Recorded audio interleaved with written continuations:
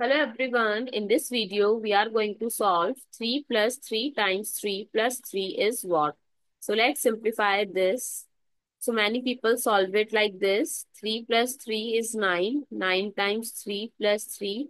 9 times 3 is 27 plus 3 is 30. And which is the incorrect way to solve?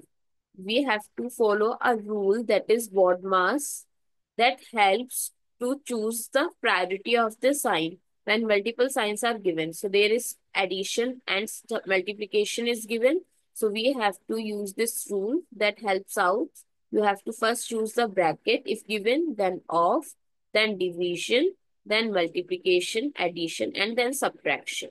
So according to this rule, first we have to solve the digits where is multiplication sign. So in this 3 times 3, first we'll solve. So first write 3 plus 3 times 3 is 9 plus 3. Now there is one sign, you can simply add them. 3 plus 9 is 12.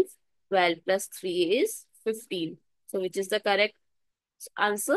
Option number B, 15, not 30.